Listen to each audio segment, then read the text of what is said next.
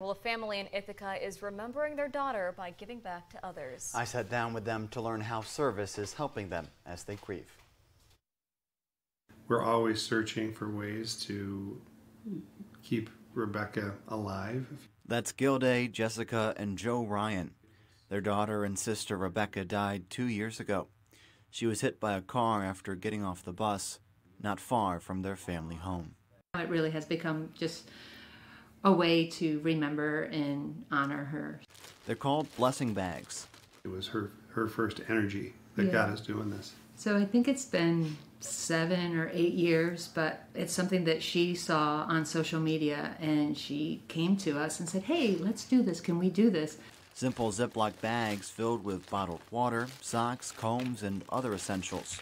It's just a small comfort. It's not really probably going to change the world or maybe even their circumstance. A family now faithful to their daughter's mission. We're very intentional now, especially in this idea of doing small acts of kindness, because that was really a lot of her personality. But beyond the acts of kindness, the reflection of a daughter gone too soon. Rebecca gave away her first bag, and I said, what did you think? How did you feel? And she said, it felt nice. It felt good.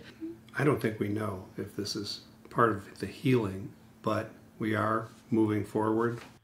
A family moving forward, one bag at a time.